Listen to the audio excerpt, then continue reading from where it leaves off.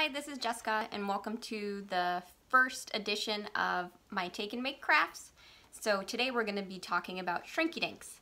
So these are the things that you're going to need to do Shrinky Dinks. First, the Shrinky Dink paper.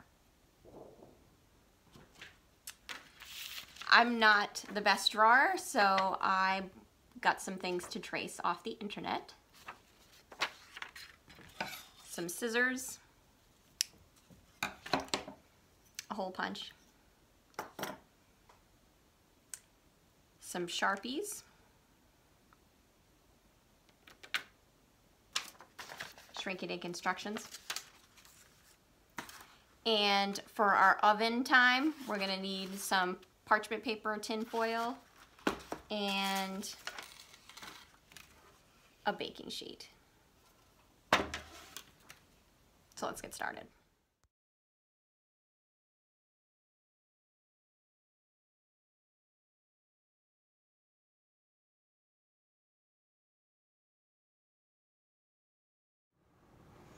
So if you're going to do multiple colors, just kind of like make sure they don't bleed together. So just like wait a few seconds for them to dry in between. I did, you can see Pikachu. And I'm going to work on the donut.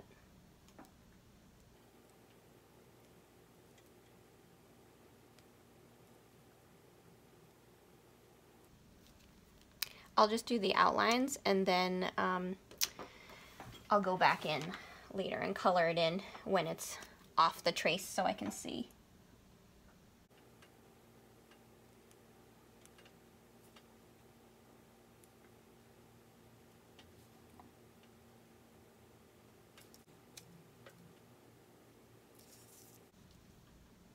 See, much easier to see when I start to do the outline.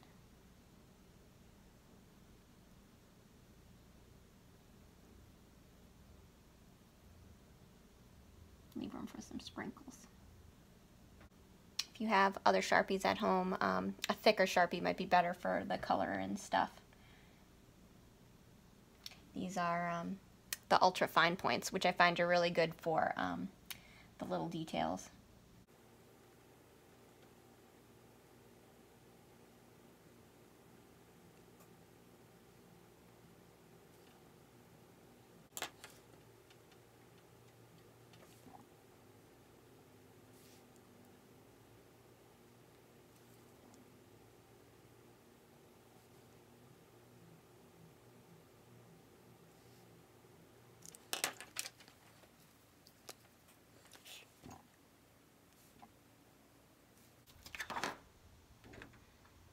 Alright, and there we go.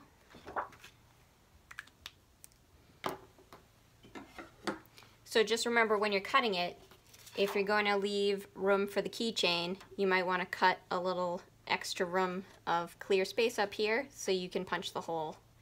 So I'm actually going to do it right now so I don't forget.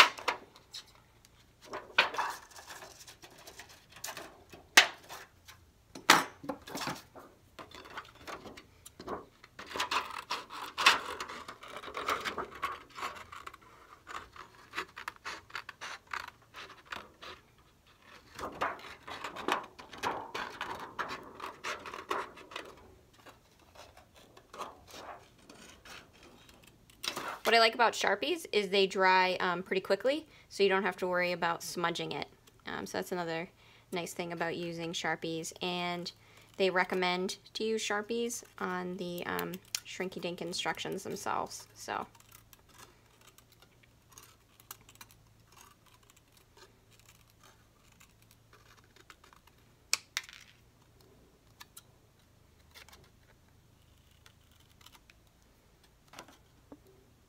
Alright, so there's this one.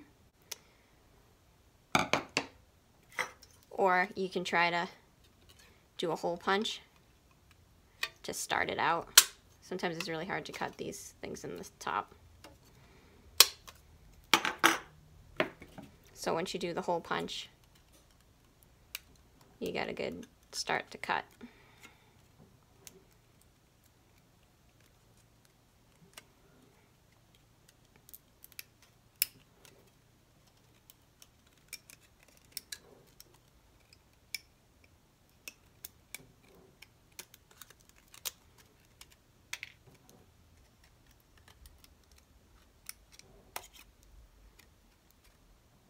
And there we go.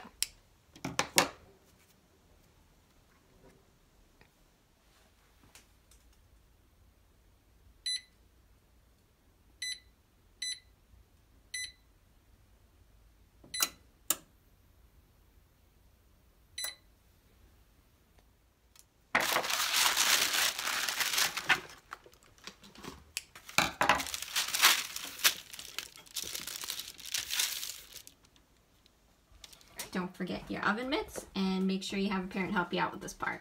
So we're going to set the timer.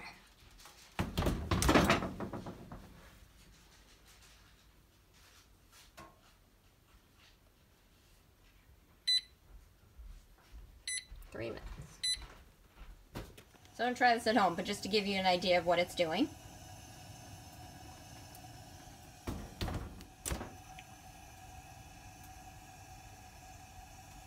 So don't panic and think like, oh no, they're ruined.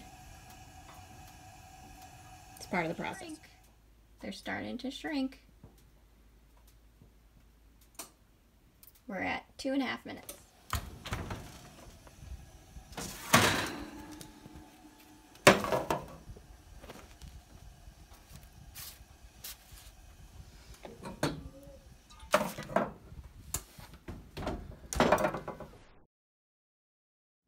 So just to give you kind of idea of the scale, so make sure if you're going to do a much larger keychain, you're going to want to make this like twice as big as I did if you want like a keychain. So remember, it's just going to shrink down a lot, hence why they call them Shrinky Dinks. So just keep that in mind. My keychains are going to be very small, or they'd make good earrings.